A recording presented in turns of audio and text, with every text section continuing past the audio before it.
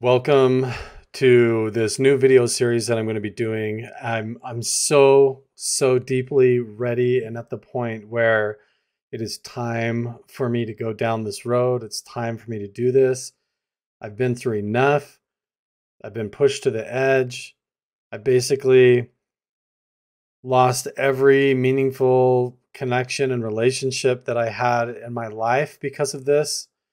And I'm at the point now to where I'm either gonna go crazy and like I don't know how to put all of this out there, and so I decided rather than do something stupid, facing all of my problems and issues with all of this, the better solution is to take all of my frustration, all of my trauma of being born and raised and brought up in a cult and how that affected my entire life. Um, why it informs everything that I'm doing now, why it completely ruined my marriage, why it put me through a divorce, what happened in my divorce, and all of that. And all of the things that I'm going to say to you for legal reasons and in this entire series, I have to say are allegedly. Now, you're never going to see me pull anything up on screen or show you anything because I don't want to give the Mormon Church or the Church of Jesus Christ of Latter-day Saints any kind of leverage in order to cease and desist me for any kind of infringement if I use any kind of images or quotes or anything from their websites to try and demonstrate what I'm talking about. Now, the version of Mormonism that I was born and grew up in is very unique. And I say that not because it's unique in Mormonism. I just think it's unique in the world. Just because it is a very isolated, backwoods, doomsday version of this that has led several people in my hometown and community to do some pretty extreme things, including people really close to me. But everything that I'm saying is allegedly for legal reasons. I'm not going to be saying any names. When I refer to my going through my divorce, all of that is from my perspective. And when I talk about going to the church, all of this is from my perspective, and they're just stories. Okay? There are a lot of people in these stories allegedly that I'm going to either change their name or just refer as person number 1 and 2 and go through the stories to tell how they went. Because there are a lot of prominent YouTubers involved in this. There's prominent public figures. There's people who I was really close to that were completely two-faced and involved in bizarre stuff that completely unraveled my marriage in the end, that sucked that relationship that I had for 20 years down the toilet, fractured my family, and ultimately is, doing things where basically I'm like estranged from everyone that I know. Now, right off the bat, members of the church and my family and people watching this are going to say all these cliche things. They're going to say, well, Carl left the church and now he can't leave it alone. Carl's now an apostate. Carl is now an antichrist. He is now, totally influenced by evil spirits or something. Or they're going to say, I'm lost and fallen. I have fallen away. I am part of the great and spacious building. These are all sort of just like mentalities and sayings that are within the church that I was brought up in to try and make it feel impossible to leave because you don't want to become a part of that group over there. So let's go back. This is going to be part 1. I'm probably going to have to do this in a multi-part series because I want to really get into the details. When I've told parts of this story to other people, even when I get into the underground child rituals and child trafficking labor stuff that I was involved in as a kid, and and some of the weird occult rituals that go on in the Mormon temples that I was a part of from the time I was a child, all of that kind of stuff, I realized, to me, it's just stuff that I grew up with. It's all things that I thought were normal as they were happening, because everybody that I knew and everyone around me was a part of it, including my family, my older siblings, my parents, my entire identity and community, everyone that I went to school with and that I went to work with, and all of that, all the way up, even into getting married, basically up until about 10 years ago. All of this was like being in a complete Truman Show. It's like living in on an island or in an isolated village, the way that it went for me. So let's go back. I was born in 1978 in October, and this is a time before the internet. This is before even a lot of, like, there wasn't even satellite TV or, you know, like different cable options, or there was no internet. There was no cell phones. There was none of that back in that day. Growing up and going up through the late 70s, 80s, and 90s, that entire childhood and youth is a paradox for me, because it was full of tremendous freedom and a lot of just like time riding around on my bike, having fun, doing lots of cool things with my friends, and mostly highly unsupervised, raising myself, having a lot of fun. But at the same time, I was born in this small town called Rexburg, Idaho. Now, at the time, there was a university there called Ricks College, which is owned by the Mormon Church. Their official name is the Church of Jesus Christ of Latter-day Saints, because it's so important to them that they're seen as being Christian, which we'll get into all the reasons why that's kind of something that they're doing as a ploy. I think the members individually are like Christians, but the way the actual the Freemasonry rituals are done, and the type of ordinance work, and where all of the founding of the church comes from, and how that all started, is very non-Christian when you understand it from a different perspective. But that's beside the point, and we can get into all of that later. But when I was born in 1978, my family lived in Rexburg, Idaho, and this is a community that is completely founded in Mormonism. This is like living in a tiny village, isolated from the world. Everyone there is either white, or they are the remnants of Japanese refugee camps from World War II. That's the truth. So I had friends growing up, that were mixed race. They were either Latino, Mexican migrant workers that were working illegally on the local farms, which, where I lived in Rexburg, is basically like an island, a small community surrounded by nothing but farms. And when my family especially moved out of town to Sugar City later, when I was like 7 years old, that was even worse. And that got even more isolating. But growing up in Rexburg, a lot of my memories were just basically my parents both working and trying hard. My parents loved us. They were very good to us as kids. They were not abusive. And all of this that I'm going to tell you is, I think, my parents' best effort to do what they thought was right. And everything that I'm saying, I pin on the Mormon Church. I pin on how my community and the way I was raised and all of that went on a lot of that.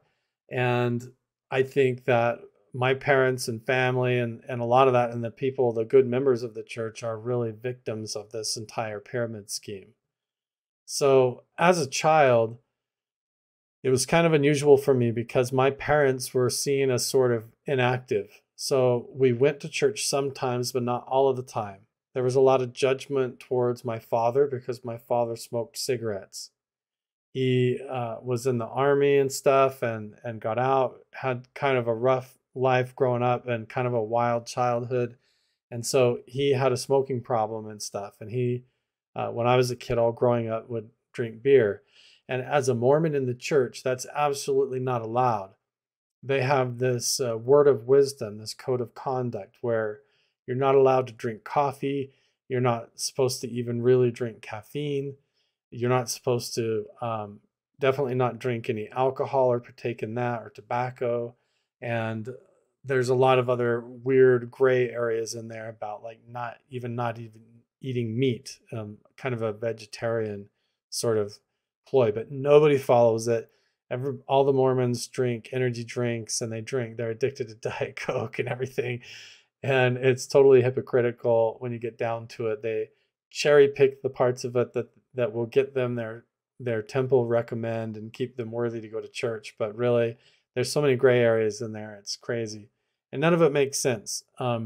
But I was raised in this town where the entire college university there is owned by the church. So you have Brigham Young University in Provo, Utah, and then this offshoot up in southeast Idaho, where I was born, called Rick's College. And so everybody in the community is Mormon, and most of the people work at the college, and so did my parents. So when you went to work, it was all church run. When you went to school, everybody was saying prayers and everybody was Mormon, and all of your friends were Mormon. It was just the way of life. I don't really think I even had an understanding that there were other churches. I don't think I really had an understanding that there were like other different beliefs or religions, and none of those other options or opportunities or belief systems were ever afforded to me. They were never presented to me as a child. Not growing up. I didn't confront any of that till I was 19 and a missionary in Arkansas. We'll get into that in another part of the series as well, when I served a mission and what that was like. But growing up in Rexburg, because my father drank and smoked and kind of went to the bars and had that reputation, my family was sort of frowned upon in the community. My parents were, middle to low income, and so we sort of struggled and moved from house to house, renting different places, and they were doing their best. Again, I don't blame my parents. But ultimately, there was this desire deep down in the community, and this pressure in the community and from my friends and from family, that we all go to church. And I would get taken to church with my mom, and the experience was always so wild, because when you go to church as a Mormon, everything is segregated by age and by gender. Especially when I was growing up, they've changed the meeting schedules and that around, but it used to be 3 hours of church every Sunday. And when you went to church, you would sit with the meetings where you were allowed to sit with your family. You're not really allowed to like be affectionate towards each other, and you're not supposed to talk. You just sit there and be quiet and listen to the people talking and speaking up front. And so it's kind of this thing where you just sit there together as a family, and then as soon as that hour's done, everybody divides up into their different classes. So all the kids go into kids' classes, the women go into Relief Society and the women's classes, the men go into the men's classes, and then there is like Sunday school and other classes in the third block. And some of those get mixed around in different orders by the timeline. But basically, in the meetings, most of the time at church, the kids and the adults are separated, and then they're split up by gender, right? And so the women go here and the men go there. And that's the same all the way up when you're doing the rituals in the temple. In fact, you don't even get to be together with your wife in the temple until at the very end of all of the rituals. And then when you're in that room together, you're not supposed to talk. You're supposed to sit there quietly and just pray or something. Anyway, so it's very unusual. I grow up in this community where everybody in the town has this exact same belief system. There's no people of color. There's no black people. There's just maybe a few that played on the college football team, but really, I can't even remember that. It's like it was completely a whitewashed town, and everybody was Mormon. And the leaders of the church and the prophet of the church, as I started to grow up in that, were very heavy on this fear mongering around the Cold War and Russia, right? So there was this attitude that everybody in the community, every family is supposed to have 3 years of food storage because the end of the world is coming, right? So right from the beginning, my childhood is sort of baked in and flavored with this fear mindset that this doomsday is going to happen, that there's going to be this total cataclysm, like in the book of Revelations, and only different. And the way all that's going to play out is very uniquely Mormon to Mormons.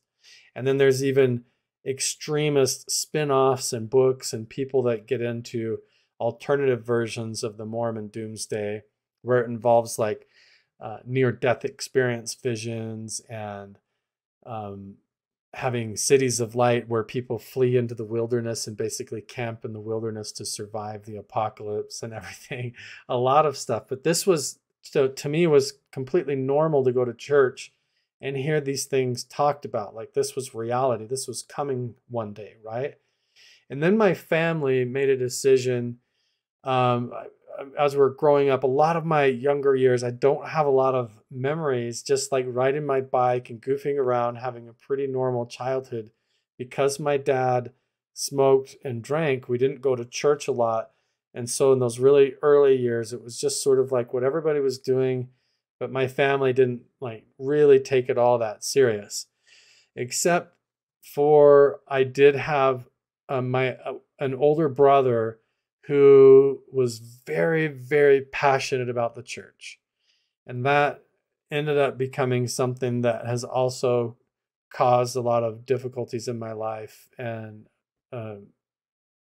psychologically and through life and trauma and realizations of just like what I've been through and everything. So to give you an idea of what it was like growing up, when I was right before I was 8 years old, my family moved into an even smaller town out on the fringes called Sugar City, Idaho. And this is basically a tiny little potato farming town where most of the people that live out there are working at the university at some capacity. So they're all employees for the church and also going to church. And everyone at school and everybody that I know, everyone in my entire community, as far as I know, for probably a 5-mile radius, is all going to church with me. We're all going to the same church. So the guy down the road and on the corner, he's actually like the bishop. He's the leader of the local congregation. And the neighbor across the street, he's his counselor. And then, so everybody in the entire community has like a calling or a role and is a member of this church. So for me as a child, growing up in this environment, and for everybody in that environment, it's like you're literally in this isolated bubble, like the Truman Show, where everything revolves around the truth of the gospel, the truth of the Book of Mormon, the truth of the church and its prophet and leaders and what that's all about. Meanwhile, nobody's really telling you the advanced levels of this. Nobody's preparing you or really telling you what actually goes on in the rituals inside the temple and inside their big structures that they build to do their ceremonies and rituals in. And I was just sort of kind of like groomed up into all that. And let me tell you what that was like. So, and this is all things that if a Mormon active member and if my family members listen to this, they're going to really look at this like I'm twisting it. Like what I'm about to tell you, I'm really just taking some totally absurd side of it and seeing it in some ugly light. And that's not true at all. That's not what happens. But I'm just going to tell you the facts and you can choose. And I'm going to tell you the way it was for me. And especially from the perspective of how I look back on it now. So this is what it's like as a young Mormon kid for me, and what it was like to go to church and to do that, especially, you know, with a father that struggled with what they considered worthiness issues because he smoked and drank and was trying to quit that. So when we moved out to Sugar City, everything went to like a whole other level. And part of that was because I was growing up and becoming more aware. but also because when you turn 8 years old in the Mormon church, it's expected that you get baptized and you become like an official member of the church. Now, all of this starts before any of that. When you're brand new, born as an infant, they do a ritual with you as an infant where they take you up in front of the congregation as a baby, and they do a prayer where certain groups of people get together and they basically just give you a blessing. And usually they're just like a prayer of good wishes and that good things will happen to you. It's sort of just like a fortune telling thing where you're blessing the baby to have a good life, you know. And those are usually pretty wonderful, and they're like a sweet ceremony to introduce the baby. But you also, at that moment, get up and announce and officially write that baby in onto the records of the church. And you offer that baby up basically as a donation, as a servant to the church at that moment. Even if it's not by law, symbolically it's done on the records of the church. You actually sign things as a parent and you pick out the baby's name. So in the same way that you choose your child's name in the hospital, so as a baby, my name was chosen and given and written into the records of the church as a Mormon, as an infant, right?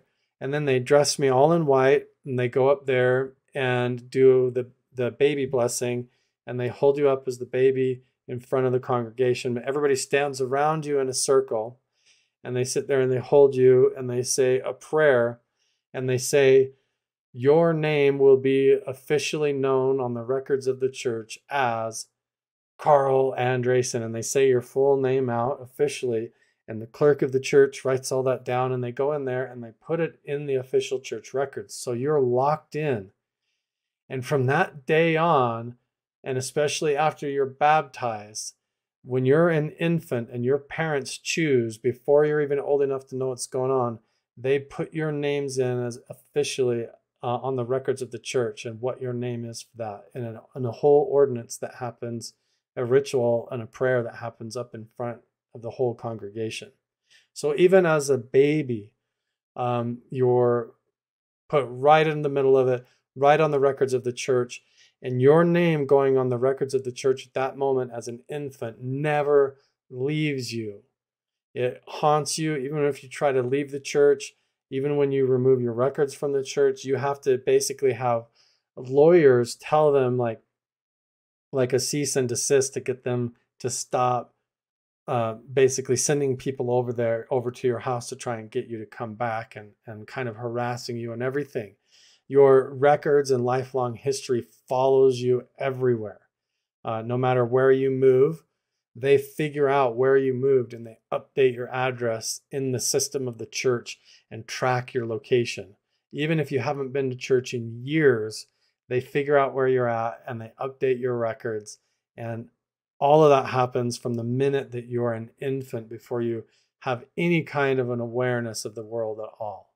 Just even as a newborn baby. The first Sunday, basically, that you are old enough to go to church, this ritual is done and you are made an official name on the records of the church. And then from there, you go up and you basically go through Sunday school and primary school. And they sing all these songs when they separate the kids into these separate classrooms. And they divide you up according to age range. And I get it. So, you know, you want to teach like all the 5-year-olds together and the 6-year-olds together. And then there's a teacher kind of asked to volunteer to do that. But they all teach out of lesson manuals and everybody teaches the same songs. And all of these songs are basically reinforcing to you that the founder of the church, Joseph Smith, is the true prophet.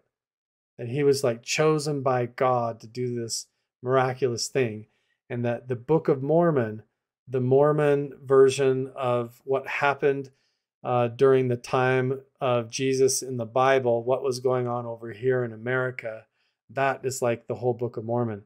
And so they're basically, you're singing all these songs about the Book of Mormon, you're singing songs about the leaders of the church, the prophet Joseph Smith, like he's some kind of a hero and the prophet, and that none of these guys, they won't lead you astray. I mean, they literally have a song called Follow the Prophet. And it sounds like a Jewish or like a Hebrew old ceremonial song or something, but it's like, follow the prophet, follow the prophet, follow the prophet, don't go astray, follow the prophet, follow the prophet, follow the prophet, he knows the way. And you imagine like you and all your friends and all these kids are all singing this together. and and then you're also singing these songs about being a missionary, like growing up and turning 19 and serving the church. And it's like you're singing these, I hope they call me on a mission when I have grown a foot or two.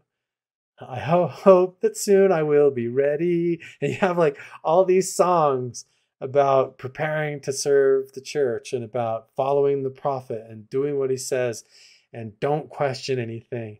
And they get up there and the leaders, your best friend's mom gets up or your mom gets up, and they're all giving these little primary lessons to kids. And they teach you all these things like the leaders of the church, they can't lie to you. If they do try to lie to you, God will just strike them dead. So therefore, you can just trust everything that they do and say like it's a fact, you know. And here you are, just like this little dough-brained kid sitting there with all of your friends like, okay. Like you have no clue what you're being taught, you know. And your entire life as a child, my entire life was like, I was raised with these stories from the Mormon scriptures, from the Book of Mormon and out of the Bible, out of another book called the Pearl of Great Price. And of course, like these biblical stories and the stories in the Book of Mormon, they're all stories of like bloodshed and fighting and wars and people cutting other people's heads off and just violence and people escaping capture and then returning to murder someone and steal things and like brothers fighting other brothers. And the entire Book of Mormon is like about how this family from Jerusalem during the time of Jeremiah in the Old Testament, the Book of Mormon claims that this family escapes Jerusalem, one family, and they hook up with a neighbor family to get some girls, you know, and they build a boat and they come over here to America, and then they basically become all of the Native Americans and South Americans and Latinos. And what happens is, through their wickedness, they get cursed with brown skin, right?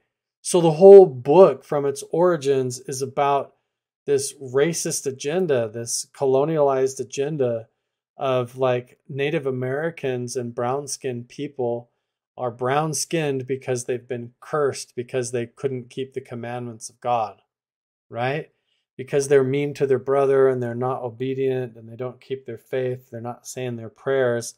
They slowly turn into these naked savages that live out in the wilderness, and they start fighting their other brothers. And that becomes the whole story of the Native American people. So the entire thing, you know, I mean, and we'll get into like later when I started learning about how the Book of Mormon was actually created and all that in another video. But for the purposes of this and what it was like for me growing up, just keep in mind that these teachings in this community of just nothing but white kids and white people everywhere I looked, and then I'm being taught to follow the prophet, and they're all white people too, all the leaders of the church, you know. And then the Book of Mormon, I'm being told this is true. It's another testament of Jesus Christ. It's the truest book of any book on earth. You're going to get closer to God by reading the Book of Mormon than by reading any other book on earth. Those are literally things that I'm being taught as a toddler in primary school. And I'm learning all these stories, and they're all baked in with this kind of racism and baked in with stories of like, you know, it's okay to go cut someone's head off if they're damaging the work of the Lord. You know, if they're like interfering with what God wants to do, then it's justified if the Holy Spirit tells you to do it. And there's all these stories in the book like that. But as a kid growing up, They become these like amazing Chronicles of Narnia, like Harry Potter, like fantasy stories, but they're real to you. When you're growing up as a kid, these are true stories. When the people in the Book of Mormon go over here and they cross the river and they go to battle with their brothers and all that stuff, it's like, oh my gosh, to me, it was like true. And I was told that it was true. And not only that, it's the truest book on earth. And it contains all of the secrets to get back to heaven and to get close to God. And so I'm reading this like, oh my gosh, this character Nephi in the first chapter and his family and Nephi, and these people are like my heroes, right? So as much as you feel like it was like crazy to learn about like Santa Claus and the Easter Bunny, like you got to imagine growing up in this type of cult environment where from a small kid, I'm singing songs in primary about these people in the Book of Mormon and these stories about their lives and all the things that they did that aren't even real. And all my family and my parents and everybody, it's like these manufactured counterfeit stories that are half of them plagiarized from other places are all ingrained and baked into our culture as a belief system. They're in the stories that we tell each other. And I'm telling you, being a Mormon is like a full-time thing. It's not like a lot of other religions where you just go on Sunday or go on Easter. I'm telling you, being a Mormon means you go on Sunday for 3 hours. And if you have important callings, you're also going in early for meetings, staying after for meetings, going and doing back in the day before they changed a lot of this around and changed the programs and how they call it and do it for tax purposes and stuff. But they used to have family home evening where you on every Monday night you got together and did church meeting at home as a family. You're supposed to pray together every morning and night, like as a married couple, and read the Book of Mormon and the scriptures together as a family all the time and personally. Every Tuesday night is mutual night, which is where you get together with, if you're a teenager or a kid, you go back to the church on Tuesday night to do youth activities, like to hang out, do Boy Scouts, go camping. And some of that's really cool, but it also revolves around a lot of shady stuff, a lot of child abuse, a lot of child trafficking, a lot of forced labor. And a lot of that happened to me.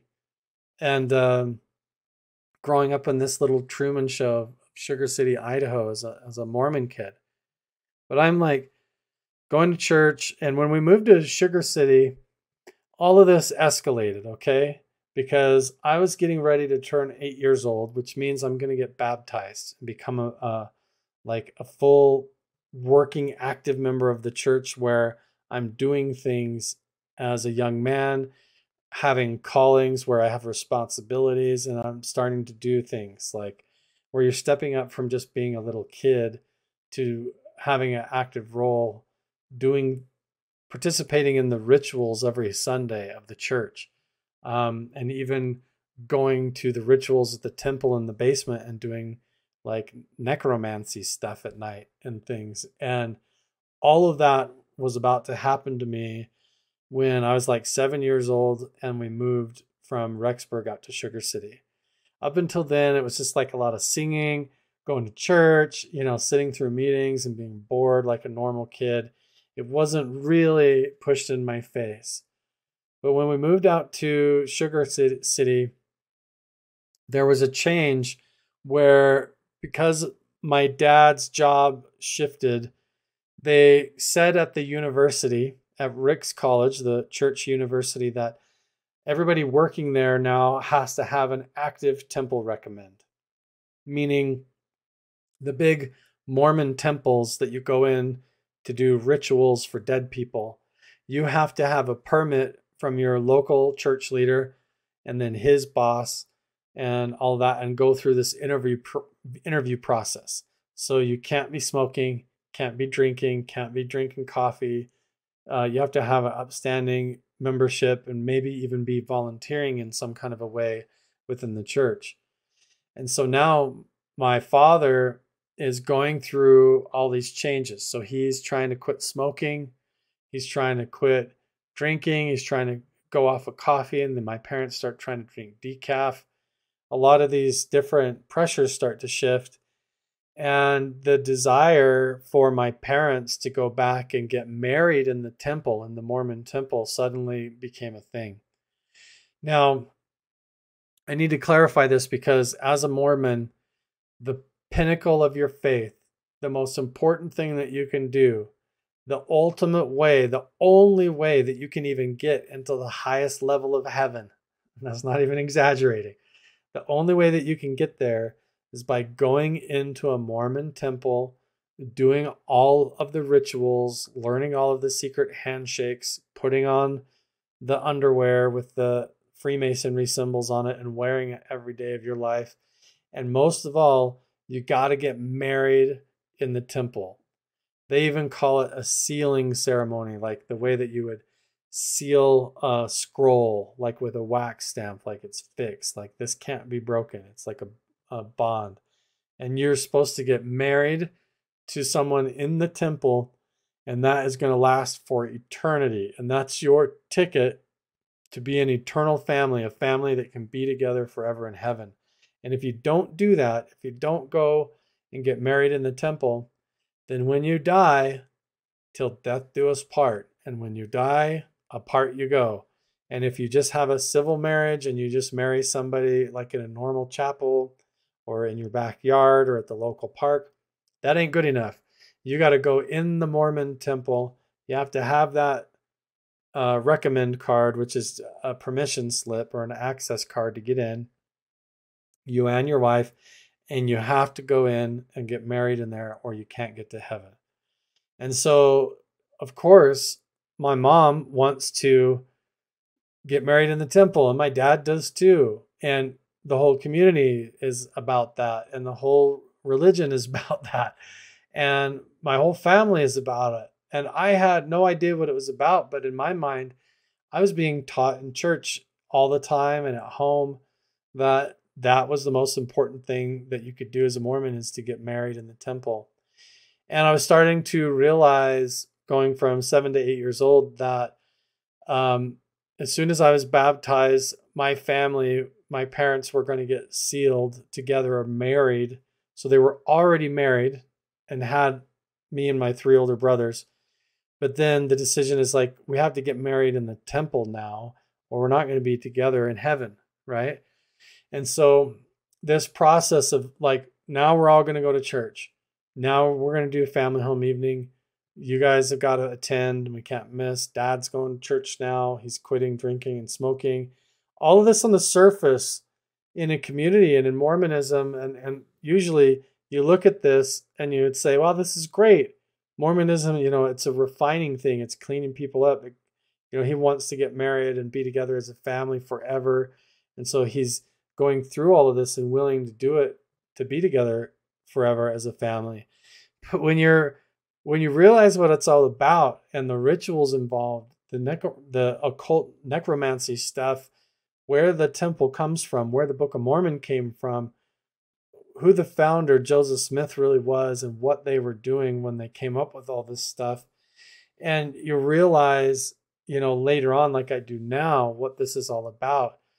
The idea that families are completely swept up and sucked in to this lifestyle, like it's the ticket to heaven and family togetherness and happiness, it flies right in the face of the fact that when you go to church on Sunday, the men sit over here and the women sit over here and nobody's allowed to talk, and the kids go in this room. And even when you go to the temple, the women sit on the left, the men sit on the right. You're not allowed to talk to each other until the very end, and then you're supposed to whisper. Not even supposed to talk. And the whole thing is backwards, and in some crazy way, because since you're a little child, it's put into you all the way up. You don't even see it coming. Now, I want to point out this other thing that happens. It's very common. Every first Sunday of the month, they do this fast and testimony meeting where everybody is supposed to go without food and water, and you don't eat or drink for 24 hours. And then you go that to church that Sunday and you pay 10% of your money, of your income from the last month to tithing and offerings. So you give 10% of everything you make to the church every month. And then you also donate to what they call fast offerings. So the food that you would have eaten and the money you would have spent on that food for fasting and going without food and water, you donate some of that to fast offerings. What people don't know is that the clerk in the office just basically takes all of that money, adds it up, and goes and deposits it into one account at the local bank, and then that goes all into one big account back at church headquarters. They don't even split it out that great. I mean, it's pretty crazy the way that it happens. I know because I was a ward clerk for a while and I did it. It was one of my jobs when I was older. But anyway, as a kid, my life heading towards getting baptized completely changed in this belief system. My parents wanting to go and get sealed in the temple and getting married in the Mormon temple was a completely bizarre incident for me. And all of this started to change my life to where the cult mindset started coming home a lot more. It started getting pushed in my face. And most of all, I could say that some of my family members started going from just, being kind of casual members of the church to being very obsessed with it. Now, this is how it is when you're 19, you go on a Mormon mission. And I'm the youngest of 4 brothers. So when I was basically like 4 or 5 years old, my oldest brother left and went to the Antofagasta, Chile, down in South America mission. So he went down there, totally took the Book of Mormon down there and was made to basically teach and volunteered to teach everybody down in the country of Chile that their heritage is actually from this family that came over from Jerusalem. So they're actually Jews from a tribe of Israel that came to America. And then because their ancestors were wicked and they started breaking the commandments and doing bad things, their skin turned brown. And now they're actually Lamanites. That's kind of a weird thing. I know it sounds like weird jargon because it is.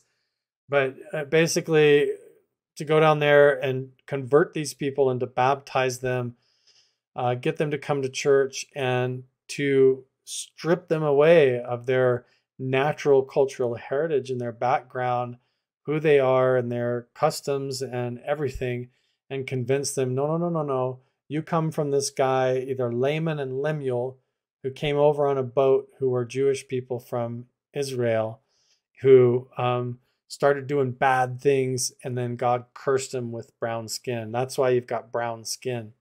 Now, until like 1978, Black people couldn't even work in the church or volunteer in the church or hold the priesthood or any of that because of the belief system around brown-skinned people or Black people being cursed with dark skin. And that was something that I was just, as crazy as it is and as racist as it is to me now, something that I just grew up with, like, oh, that's just the way it is, right?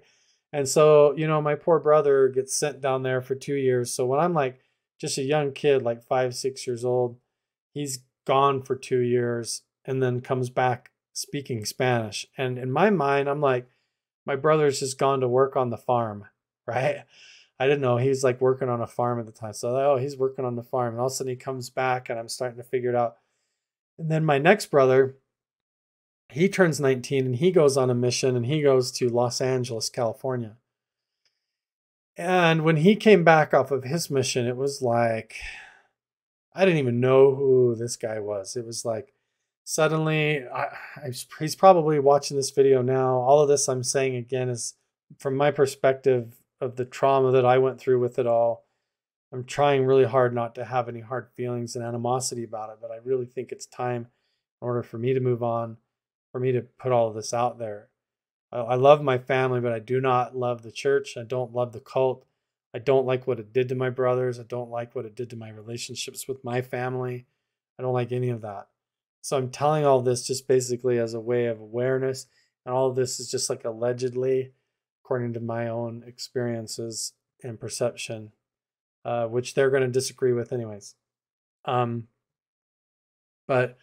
when one of my brothers came back off of his mission from Los Angeles, it was like he was completely different, obsessed, like a zealot, like we got to wake up and do prayers together. We're reading scriptures together. We're doing family home evening, like church meetings at home. And suddenly there's this environment and this culture within the home that just went up this whole other level, where there was a lot of guilt tripping, like, why didn't you do that? And do you really, the intensity of coming back off of 2 years of being immersed in the church and just talking about it and teaching it all day.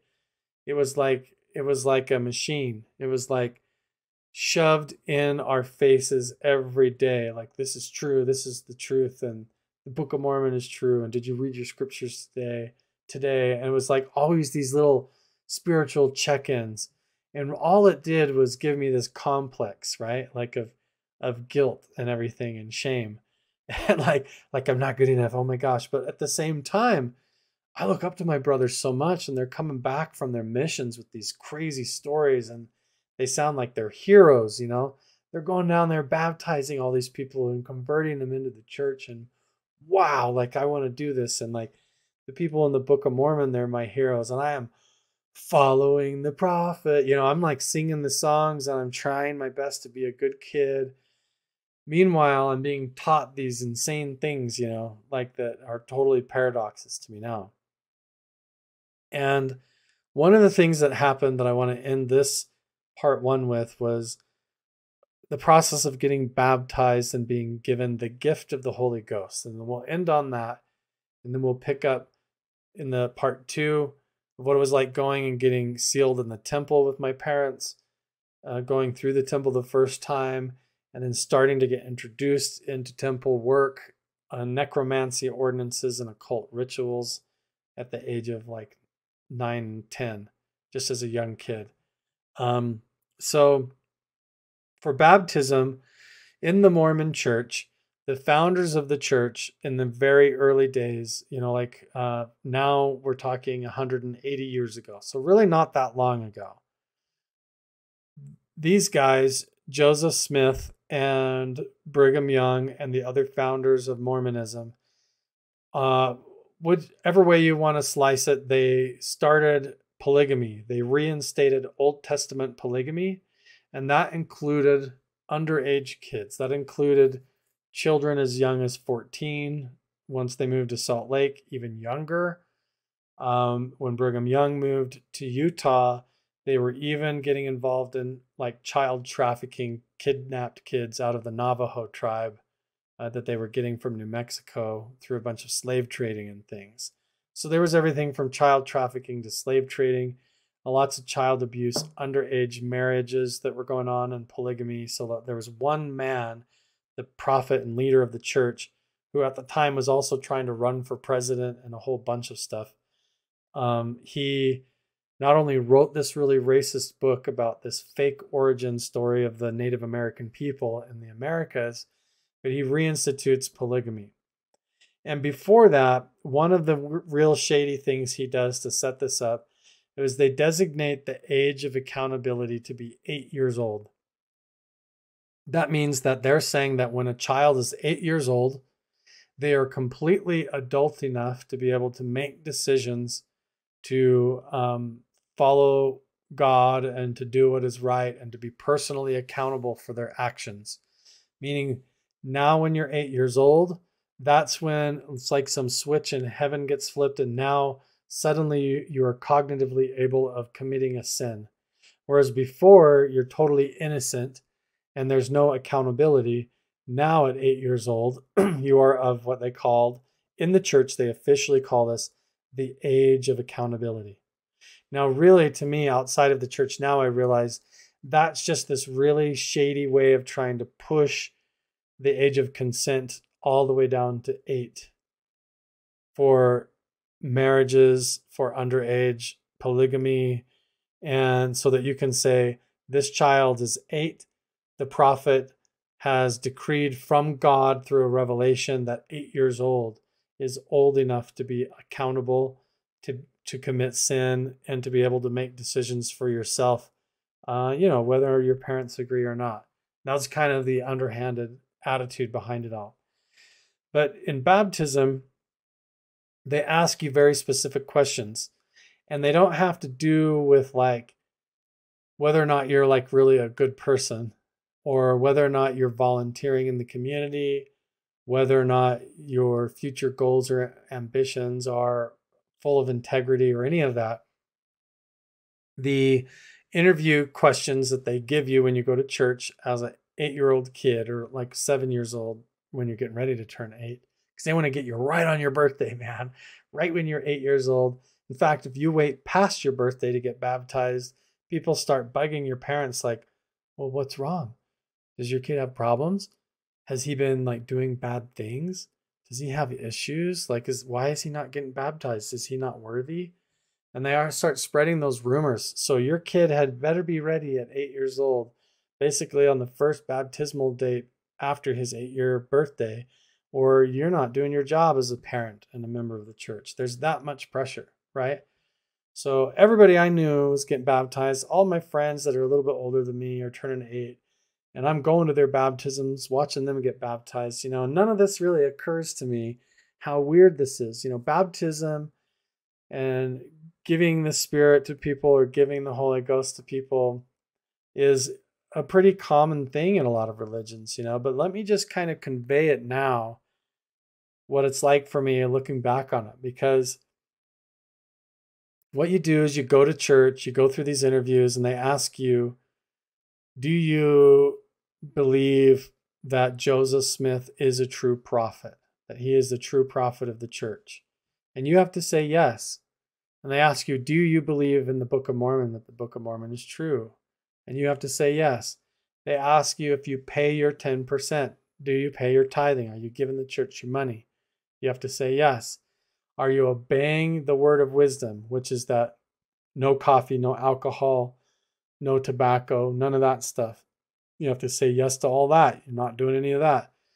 And then they start asking you about your personal activity, whether you touch yourself, whether you've touched other people, whether you have relationships with other people, all of those types of worthiness issues. And this is all stuff that comes up when you are 7 years old, getting ready to turn 8.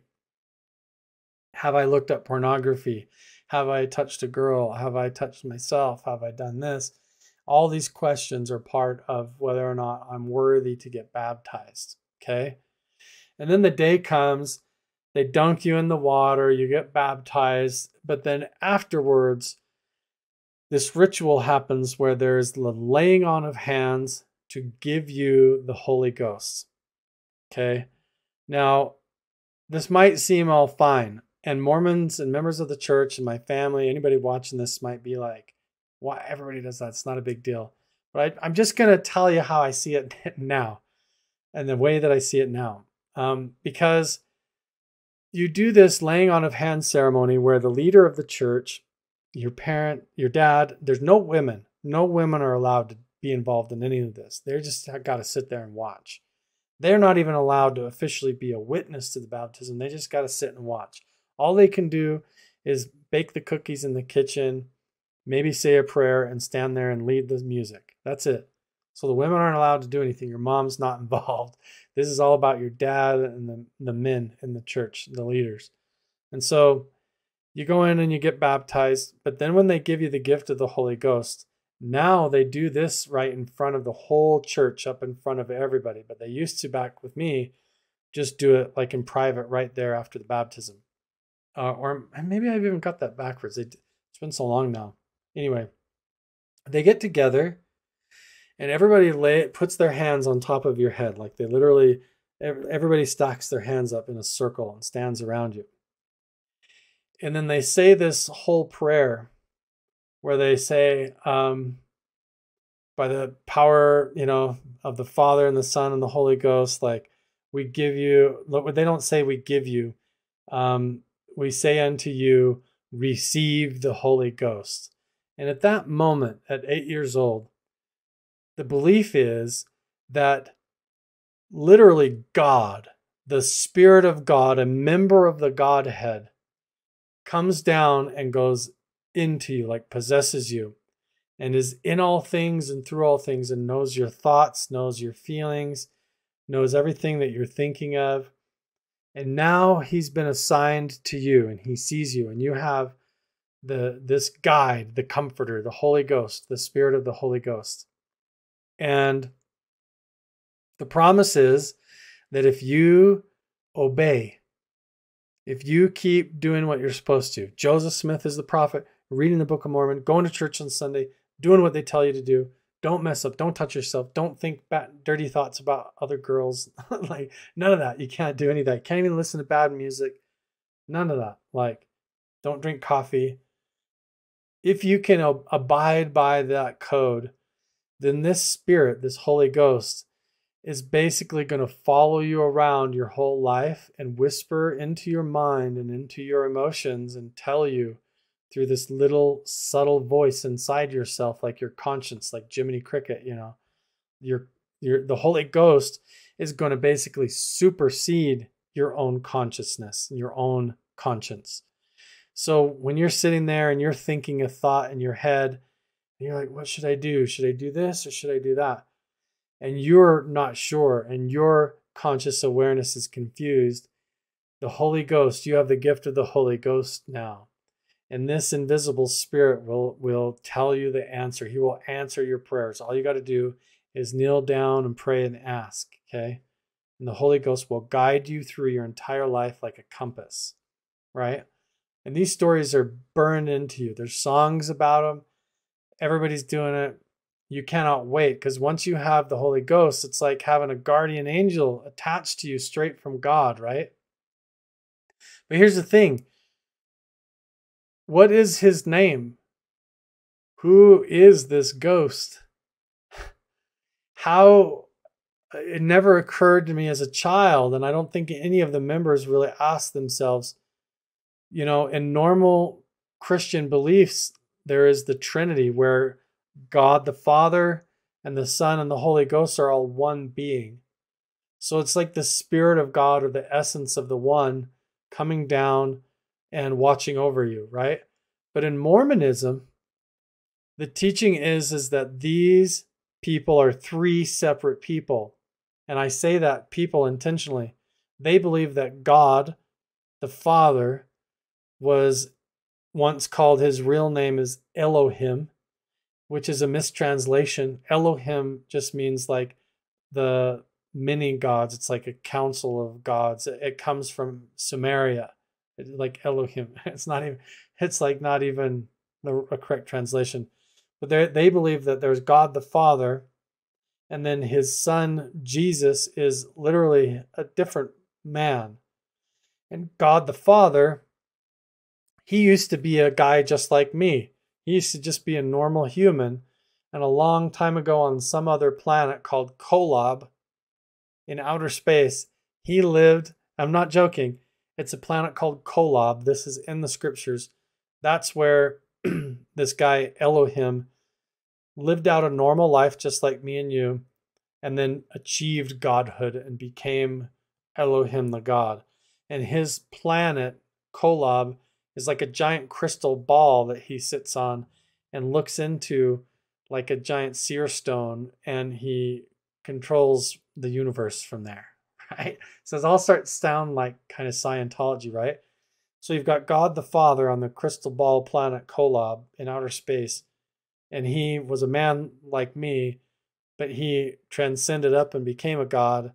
Now he's on his crystal ball planet Kolob up there in outer space, and he sent his son Jesus, who's also Jehovah in the Old Testament, that killed everybody and wiped everybody out and burned all the villages and everything in the Old Testament, and destroyed all the gay people in Sodom and Gomorrah, apparently, and all that. But all of that, is ascribed to Jesus. And he's Jehovah of the Old Testament who becomes Jesus of the New Testament. But then there's the Holy Ghost. And nobody knows who this guy is. Because in Mormonism, it's got to be three different people. It's not the same Trinity manifest in three different ways, like aspects of the same God. It's literally a Godhead. So it's three separate people. And the Holy Ghost, I mean, let's not even talk about Heavenly Mother, God's wife. You're not even supposed to talk about him or you're going to get doomed to hell, right? It's like we're not allowed to talk about that. You're not allowed to talk about Heavenly Mother because it's all about polygamy, having multiple wives, thousands of wives in heaven for the men, right? So they don't want to talk about the wife. So they don't bring that up because it's all about hiding polygamy. They believe that they're going to have many wives in heaven, right? If they make it. But this Holy Ghost character is supposed to be a person who got a seat in the Godhead. So there's God the Father and Jesus and then the Holy Ghost. And he's a guy who hasn't been born yet. So he's never even had a body. He hasn't come to earth. He hasn't even gone to another planet or anything. There's just this crazy retrofit where this spirit entity who's never even been born, who doesn't even know what it's like to be a human, who has no clue what it's like on earth, is just this essence, like a ghost, and he gets to be one of the Godhead. So he is an equal with the Father and the Son. He is the third part of that. He is the Holy Ghost. And this guy in Mormonism, even though nobody knows his name, he's not the Father or Jesus. He's this third dude. Imagine, right? He is basically put into you in this ceremony where everybody lays their hands on your head when you're 8 years old and they say unto you, receive the Holy Ghost. So it's like they're possessing the child with this unnamed, unknown entity that's supposed to now take over their awareness, take over their consciousness, and get them on the hamster wheel of obedience for the pyramid scheme of the cult of Mormonism. So now all of your thoughts have now been infiltrated. Every emotion now is overlaid with the watcher. Now the Holy Ghost, this entity, sees all things. And even when you're in your bedroom alone at night, there he is. And if you do anything wrong, he is so offended, he's going to leave and go straight back to Dad and tell Heavenly Father. He's going to tell God, and then you've got to repent.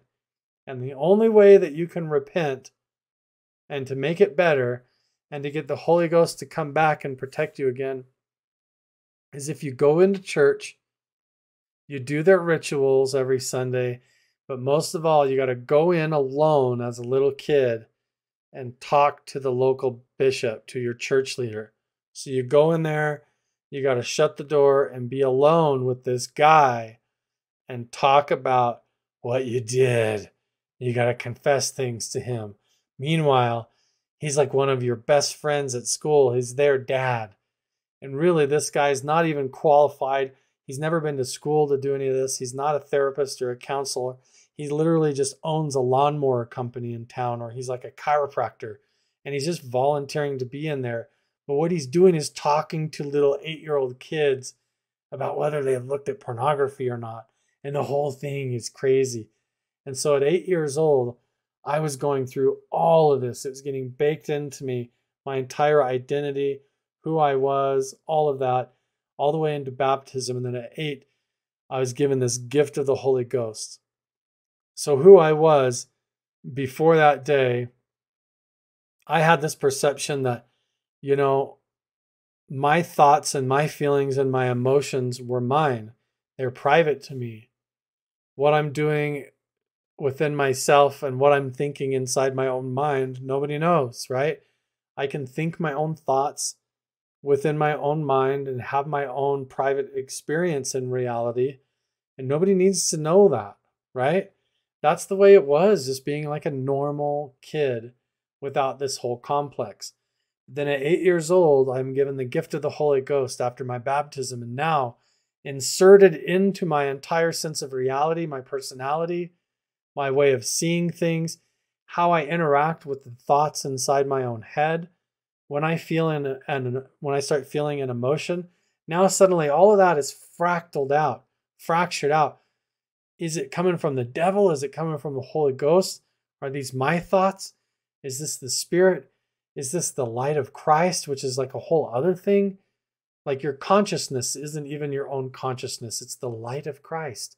It's like none of it is you anymore. Suddenly, all of your thoughts and emotions and feelings, any good thing that happens to you, all of that is attributed to this ghost that was just basically you were just possessed with. So now he's the one that gets all the credit for anything that you did good. He's the one thinking all the good thoughts and putting them in your head. And your job is you're just now the confused one that doesn't know anything. Now, if you have a question and you're like, I don't know, should I do this or should I do that? Every single question, that's where you are. I don't know, should I do this or should I do that? The only way to get the answer now, because you've been baptized and have the gift of the Holy Ghost, is to do the protocol. You got to go kneel down and pray. You got to ask God, and then you got to listen to the Spirit, to that Holy Ghost to tell you the answer. And I'm telling you, over the course of my life, the reason I'm even making this video right now is that from those days on, that became the most broken, untrusting, unreliable, backwards system for trying to make decisions in my life that led me to marry someone I probably shouldn't have married, that led me to end up getting a divorce, led me to end up leaving the church, and it has basically ruined almost every relationship that I had that was a member of the church. I've been almost completely cut off from my family because all of this stuff, when I go back home, is still something that everybody in my hometown and community is still doing and still believes and still operating by, to where they will get a feeling like the Holy Ghost is telling them they're supposed to send me an email or to try and tell me to do this or tell me to do that. And they will listen to that psychotic, oppressive voice that was put into them through that ritual that they've been following their whole life before they will sit and use logic and think for themselves. And it was the same way that I was after I got baptized. I got completely baked in with this perception of trying to sort out, okay, when I finally made a decision and I know what to do, that means I got an answer from God through the Holy Ghost, and I'm going to listen to that Spirit. And then when it goes wrong, you just flip it all around. I must have done something wrong. Maybe I wasn't worthy. God's teaching me a lesson, and you've got a million different rationalizations around it. But all of this was baked into me as this really crazy start. And when my family was getting ready to do that and I got baptized, everything went up a notch when we started to get ready to go to the temple. And I got introduced to the occult necromancy rituals of the temple and how all of that went to another level. But we're going to save that for the next one. So thanks you guys for listening to this part 1. And let me know if you have any other questions or anything down in the comments below. If you want to watch my main series, go over to my Carl Crusher channel. I've got a Patreon where I do a meditation course and a lot of inner circle stuff. And I even have an Etsy store if you want to support what I do. Thanks, guys.